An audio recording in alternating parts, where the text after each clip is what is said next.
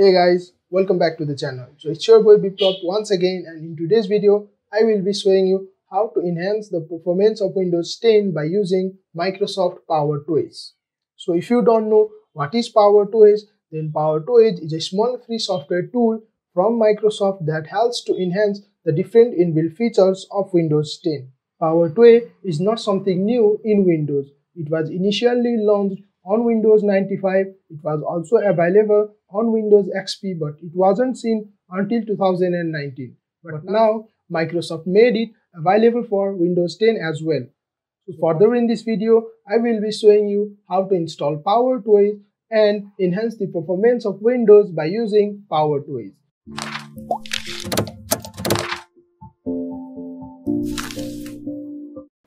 So what you need to do first is come to this site. The link is in the description, and you go over here and you will see download and release notes. You click on this and you scroll down. You will see this PowerToys setup. Click over here and it will start downloading. Here, as you can see, my downloading is started. So here you can see the PowerToys setup is downloaded. Now you show this in folder, and what you can do is you can run it as administrator and it will start installing. Since I have already installed it, I am not going to install this right now. Once you have installed PowerToys, now you run PowerToys. One thing you need to keep in mind is you always run as administrator. So once you open PowerToys setting, you will see different options. You can see general, color picker, fancy zones, file explorer, image resizer, keyboard manager, power rename, PowerToys run, shortcut guide, and video conference mute. So here in general you can see appearance and behavior. You can change the theme of this, and you have an option to download the updates automatically. Now let's go into the color picker. So the first feature we are going to talk about is a color picker. So what color picker feature does is it gives you the hex code or the RGB value of any color. So if you are working in web development or in Photoshop and you want to know the color code of any color, then you can use the color picker feature. So how can you do this is you can enable the color picker over here, and we have a shortcut over here, Windows plus Shift plus C. So I will show you how it is done. Now I will press Windows plus Shift plus C, and here you can see in my mouse it is giving me the color code. Since I am aiming at black, so it is giving me RGB value 222 and hex code as well. So if I move this mouse over the white color, then it is giving me different colors. If I move it towards red, then it is giving me different color code. Similarly, it will give the color codes of any color which we point. And what you can do is you can also zoom in that color by scrolling your mouse. Here I can zoom in and zoom out by scrolling. If I want to know the color code of this, then I can zoom over here and you can see it represents the color code of all the colors my mouse is pointing right now. So it is a very important feature for web developers, Photoshop users, and many more. And if you want to end these color picker features, then you right click on your mouse and it will disappear. And the next one is fancy zone. This is my favorite feature of PowerToys. So in fancy zone, what you can do is you can divide your monitor into any parts you want. So how you can do this is you go to the launch zone editor, and here it will give you an option to divide your monitor into any types you want. You can divide it into columns, rows, grid, and priority grid. So I want to create my own custom layout, then I go over here and add zones, any number. So if I want 3 zones, then I use this, and now what I can do is arrange them in any way I like. So I will arrange them in this way. So here you can see I have divided my monitor into 3 separate zones. So what it can do now is I apply save. So I want to run a notepad, and if I want to run a browser, so what I can do is you need to hold the shift button and drag them, and you can see three zones in my monitor, so I can place them anywhere I like. So I have this and I will place it over here, and I have this and I will place it over here. So this is a very useful feature and I can use all of them at once.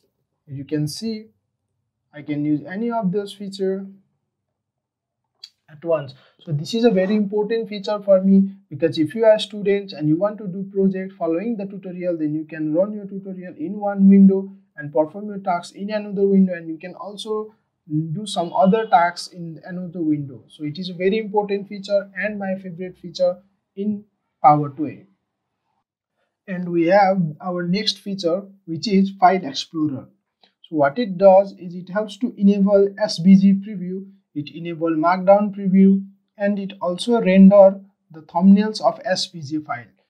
What it means is if you have any SVG file or MD file in your computer, then it will render the preview and it will render its thumbnail. So since I don't have any SVG or MD file in my computer right now, I will give you a model overview.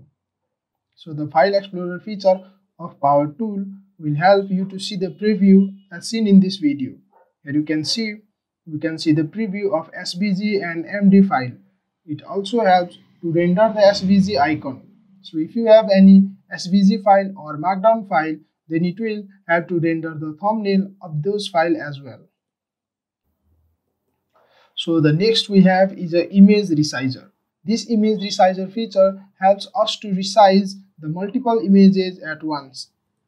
If I want to resize these three images of different sizes, then what I can do is select all these images, right click on them.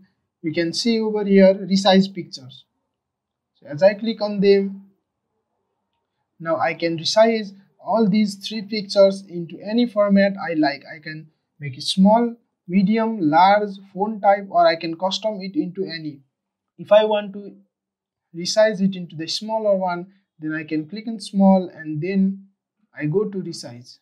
So you can see all of these pictures are resized into smaller one. So this one is a resized image. So if I go to the properties, and here you can see its current size is 45.4 KB, and now the original image was 3.7 MB. So in this way you can resize all multiple images at once by using this feature. So you can also change the encoding. You can resize the image into PNG format, BMP format, TIFF format, etc. And you can also change the quality, PNG interlacing, and different things. Next one we have is a keyboard manager. So this feature helps us to map the keys of our keyboard. This feature will be very useful if your keyboard is not working properly or some of the buttons in your keyboard are not working properly. Also, you can map different commands into one key. So how you can do this is you go to the remap key. So here I will show you how I can map the keys. So in key I will select a key. So if I type A, now my A key is selected. Now I want to map something in this A key. So what I will do is Control and C.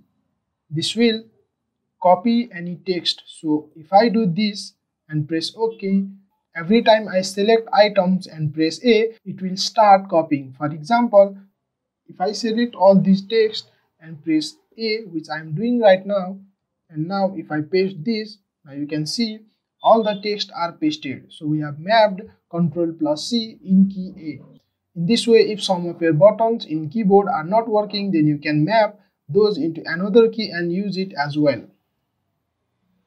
The next feature is a power rename. So this feature will help us to rename multiple images and multiple files at once. I will show you how it is done. Here I have some of the images and I want to rename all of these. So if I have to remove without this feature, then it will be a very tedious task. So what we can do now is we can select all and click on them, and here we have a feature called power rename. So what I can do is search for images.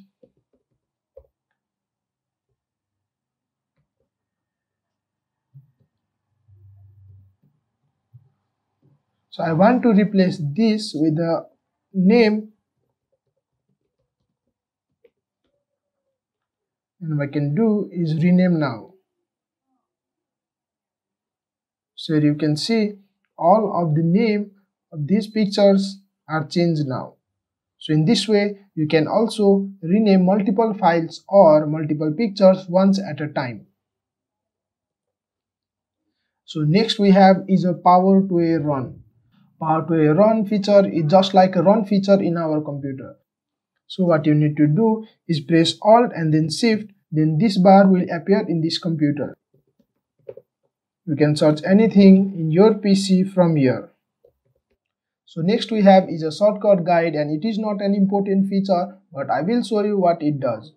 So if you keep on pressing Windows, it will give you some shortcut buttons, and by pressing them it will perform the different actions. For example, if I press I, it will open settings. If I press A, it will open action bar, and so on. So next feature we have is a video conference mute, and this feature is in an experimental phase, so I will not describe this one in this video. So guys, this much for today's video, and if you want to support me and my channel, then don't forget to subscribe to Talk Technology, and I will see you once again in another video.